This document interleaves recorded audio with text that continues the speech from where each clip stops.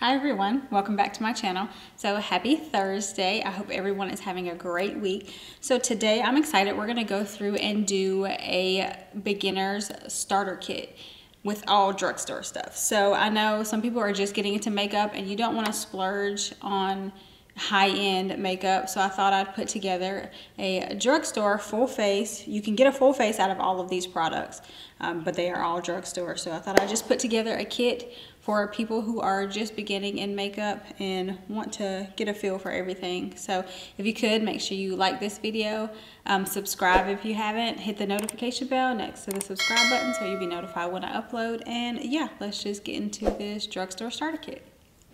Okay, so I'm going to try and go in the order. I'm going to try and think about the way that I do my makeup, and I'm going to go in that order because it's a lot of stuff in front of me, so I don't want to get lost or be all over the place. So I'll make sure also that I link everything that I'm talking about down below so you'll be able to check it out after the video is over. So first I start with brows. That's the first thing I do when I do my makeup, and I just do my brows first because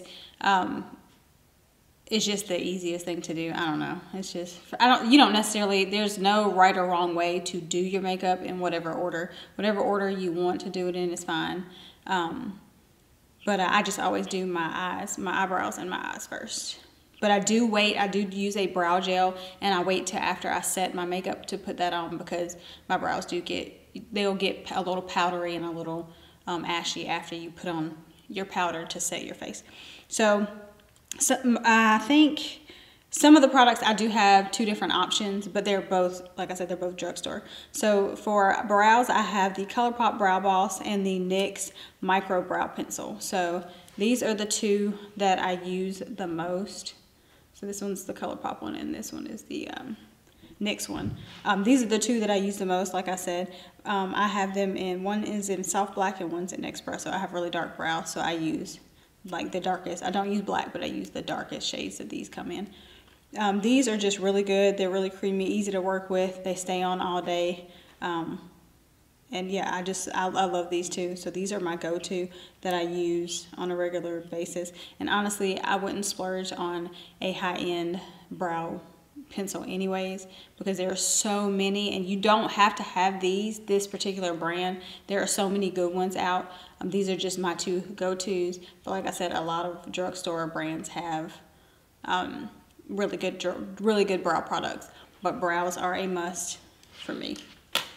So I'm gonna sit this off to the side so I won't. So after brows, I do my eyeshadow. So first things first is, well, I do carve out my brows, but I'll do the concealer when I do the face. So one thing I do use, which is a must, if you want your eyeshadow to stay all day, if you don't want it to crease, you don't want it to rub off easily, you need a eyeshadow primer.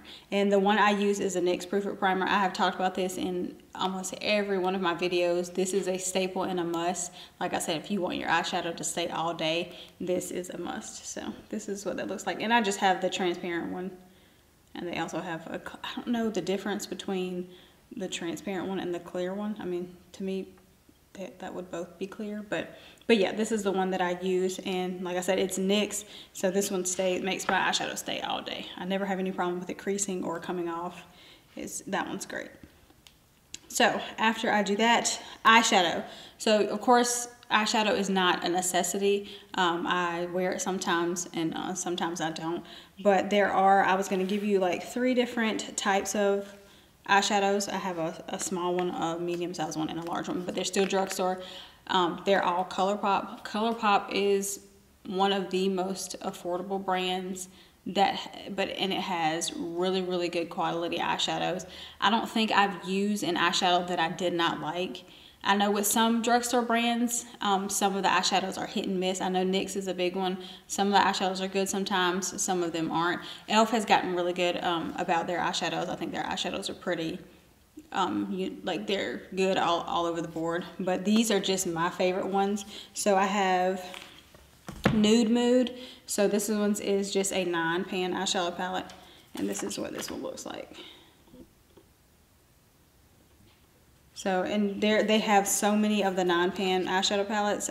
This is just one of my go-tos because it is nude. If I do want to put on some eyeshadow, most of the time I do a nude look, and this one's amazing. Also, I've been loving the Wild Nothing palette. This one is a 12-pan eyeshadow palette. So these are all, of course, these are 3 different price ranges, but they still are drugstore. So this one's also a good one. This one has some pops of color, but this one's also a neutral one, which is what I go to. So that's another one. And then if you want a little more variety, I would go to the big palettes. I think these are what, 32 eyeshadow, 32 shades I think is in this one. 30 is in this one. Sorry, I had to count. But yeah, this one's a little bit more pricey, but like I said, it's still, to me, it's still in the drugstore price range. You're not paying $45 for the eyeshadow palette. But this one's amazing. Like I said, you get all of these shades in one palette, and it's just a variety. They also have they do have a more neutral one too that I gravitate towards too, but this one I just thought I'd grab just to show you the different sizes. But I would only recommend to start just one eyeshadow palette. I mean, obviously you can get more, but I would recommend a smallest one, and working your way up. But these are the 3. You see the different sizes. But I would definitely recommend an eyeshadow. Put these back here. So next, after I do eyeshadow, I do liner. I can't find one that compares to this one. This is the CoverGirl Major Matte Black eyeliner, excuse me, not eyeshadow. But this one, my biggest thing is a lot of them work well, but they don't dry down matte. I love a matte eyeliner. This one goes on very, very shiny, but as soon as it dries, it is so matte, and that's what I really love about this one. So I haven't found one yet that compares to this one. If you all know one, let me know down in the comments below. But this one's this is a staple that I use almost every day. So liquid liner is a must to go, because it just makes wings easy. I don't know anybody who uses a pencil eyeliner on their top lids, but yes, this is definitely a must. Eyeliner, then mascara. I'm going through in my head the process of how I do everything. Any of the Essence the Lash Princess mascaras are good. I just have the False Lash Effect. All of them do something different, so I guess just look at the packaging and see what they do. This is just my favorite right now. This one works well on my upper lashes and on my bottom lashes, and I think I like this one because this one's the False Lash Effect, so my bottom lashes are non-existent, so this one makes them look like I have bottom lashes, which I do, but they just, you know, the wand's not too big, so it's easy to get on my bottom lashes and not get the mascara on my eyes. So mascara, this is, and I don't have. This is just my favorite at the moment. Like I said, there are other mascaras that work well too, but that's just the one that I'm using right now. So mascara is a must for a starter kit. Let's see what is next. After mascara, then I start with my face primer. So I double prime. I use a primer spray, which is also a setting spray, and a primer. You don't have to use both. I just use both because my skin is extra dry, so I double prime. But the two that I've been loving, but you need one or the other. If you want your foundation to stay on all day, or even have a chance of staying on all day, you need a primer. So it can be mine. I always gravitate towards a hydrating primer, but they also have an illuminating primer and then a matte primer in this brand also. So this is the hydrating face primer, Paradise Prime by BH Cosmetics. So like I said, a primer is a must. I use that, and I also spray my face first, and then I use that, but I spray my face with the Milani. This one's the Kiwi Watermelon, the Fruit Fetish Make It Last setting spray. Now the scented ones are great, but the regular ones work just as well. They'll make your foundation last all day. So like I said, I will repeat, primer and then setting spray are a must. So this is what I put on after I finish my makeup also. before I do my lips, but after I finish everything, I put this on. So both of those work amazing. Foundation. So this is not considered high-end. I have two of them, so they're two different price ranges, but they're still both considered drugstore.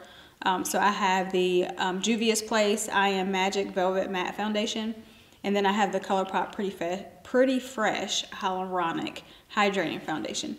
So these are the two foundations that I would recommend. Both of them are great. I think this one's more expensive than this one, but they're still, this one's $20 and this one's cheaper than that. So that's the most that you're going to spend on the foundation. But I would recommend either one of these. This one, like I said, one is a hydrating foundation and one is a matte foundation. So depending on which one you prefer, I love this, but of course I prefer a hydrating foundation when my skin is really dry. But both of them are amazing. Both of them will last all day. They're both great, so I recommend both of those. For concealer, I have the e.l.f. 16-Hour Camo Concealer.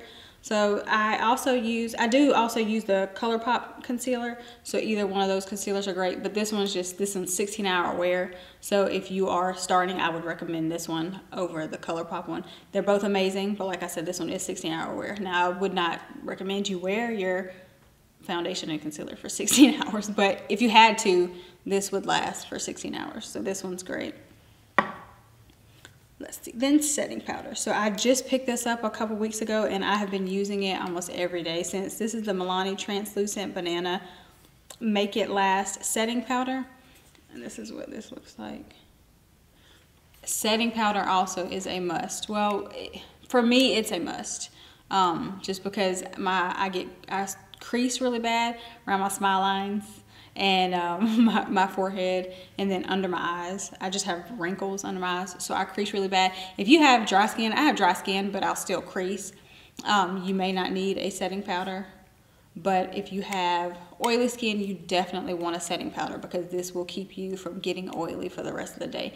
Like I said, if I didn't set my foundation, I don't think I would get oily for the rest of the day, but I still like to set it because that's just become part of my routine. But yeah, a setting powder is a must because that will, like I said, help your foundation stay all day, keep from creasing, and yeah, so I recommend that one.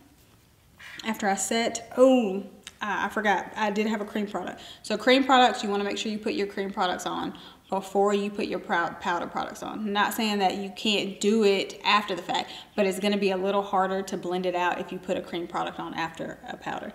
So I have two blushes. I have a cream blush and a powder blush. So I have the Milani Cheek Kiss blush. Any color that works, any color that you like will work. I just love this particular brand and this particular cream blush. And then Milani, like I said, any of the colors. I know I have Luminoso, but I know that this one's a popular one. So this is what this one looks like, Luminoso.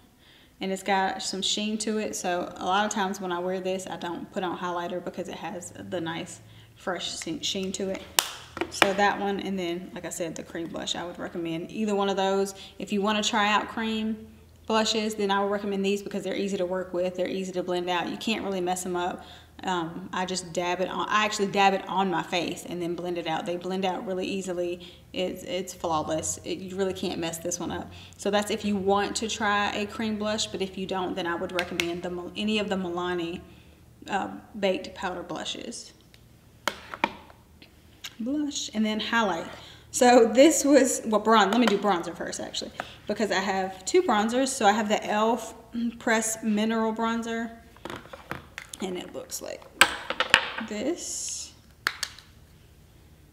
That's what that looks like. And this one has a little bit of, I like to bronze with this, not contour, because it has a little bit of a shimmer to it. So this is good for all over the face, bring back some life to your face. And then I also have the Belgian Waffle 6-color baked bronzer and highlighter palette. So these bronzers up here at the top are very, very good. Would I recommend one over the other one? It just all depends on your preference. This one's a little bit more subtle. So if you're not looking for a whole lot of bronzer, but you're looking for a little bit of color, then I would recommend this one. But if you're wanting a little bit more of a bronzy look, then I would recommend the e.l.f. one, because this one's a little bit more pigmented, so a lot more comes off. Now, don't use too much. I recommend you do a little and just add to it. But yeah, if you want more of a bronze look, then I would recommend this one. Now, highlight. So you can always get single highlights, but I recommend like a highlight. I have the trio. So this is the Milani Stellar Lights in Rose Glow, and this is 3 just because you can use them for highlights. You can use them for inner corner. You can use it for highlight. You can use it for inner corner highlight. You can use it for brow bone highlight. You can use it as an eyeshadow. So for a beginner, this is really good because you can use it for more than just one thing. So that's why this is what this looks like. Just like this is my shade. This is my go-to shade, the one in the middle. But this one I tend to use as an eyeshadow, and this one I tend to use as a brow bone highlight and an inner corner highlight. That way, if you don't want to use eyeshadow, you're traveling and you don't want to use eyeshadow, but you want to just take as little as you can, then this works for more than just one thing. So I would recommend that one. Now, let's see, after I do my highlight, and I did set my face. So I love nudes, so any type of nude lipstick works for me. If you want a color, then that's fine, but I go for the Essence This Is Nude. So this is my go-to nude lipstick in Legendary. That's what this looks like. I have it on my lips today. It's just like my lips, but better. And alternative to that is the NYX Powder Puff Lippy, and this one I have in Cool Intentions. These are good too. These are really creamy. They don't feel, I don't think they're matte. Yeah, they're cream. They're cream, so they're really creamy on the lips. This one's really good. So I would recommend, even if you do colored, if you don't do a nude, if you do a color, I would recommend either the Powder Puff, because they come in different colors, or I would recommend the brand is called, or the line is called This Is Nude from Essence, but they have other colors. They don't just have nudes, they have other colors. So I would recommend one of these because these are very, very reasonably priced, and they're very good. Like, of course they won't last through eating, but they last a really long time. So I have said this before, but every girl needs a clear gloss. I have 2 options. These are the 2 that I love the most. So I have the Essence Shine Shine Shine Wet Look Lip Gloss. That's a mouthful. And then I have the ColourPop So Juicy Plumping Gloss. So these are the 2. So this is, I'll show you I use the Essence one more just because I love the ColourPop one, but it has a menthol feeling to you, so it's cooling on the lips, and sometimes I just prefer just a gloss that doesn't feel like that. So this is what mine looks like. Mine's it's because I use this on top of everything, but this is what, and my words are gone off of mine, so this is what a brand new one looks like. So I definitely recommend a clear gloss because you can put it on top of anything. But if you do want a colored gloss, I would recommend the ColourPop Luxe Gloss. This one is just in Come Through. But these remind me of the Fenty Gloss Bombs. These smell amazing. They work just as good, and just as good, if not. I'll say if not better, but they do work just as good as the Fenty Gloss Bombs, and that's what these remind me of. So any of the Luxe glosses from ColourPop are really good. If you're just wanting a gloss instead of a lipstick, I would recommend those. So chapstick or lip balm, I would recommend the Menthol Lip Shines from Bath & Body Works. These are really good if my lips are chapped, but I don't want to put on. But I don't want to use a lip gloss or a lipstick, so I would recommend any type of lip gloss. It can be drugstore, it can be high end, but like I said, I recommend this one, and this one's amazing, and it's very affordable. So did all that, set my face. So last two things that, well, before I do my lower lash line. So after that, I set my brows, and I use the ColourPop Brow Boss Gel. And this is a must if you actually do your brows, because this will make whatever brow product you use, it'll make it last all day, but it won't make your brows dry and crispy and feeling like they're stuck in one spot. They still look flawless. So this is one I definitely recommend for that. But setting your brows is definitely a must if you even do your brows. And then I have two different eyeliners. So I have the ColourPop Cream Gel liners. So this is just my go-to. I use a nude liner in my waterline just to make my eyes look more awake. But if I'm going for a more sultry look, then I'll use a black liner, and I have the Milani Stay Put eyeliner in After Dark. So any ColourPop cream gel liner is amazing. It doesn't matter what color they are. They have every color in the rainbow: black, white, cream, and everything in between. So I would recommend either that one or the Milani ones. Now, if you want one that has more variety of colors, the ColourPop one definitely. I think the Milani one only has like 4 or 5 colors, but this one has a whole lot. So I would recommend that. And I think that is everything. So that's all of the drugstore products that I think are essential for a beginner.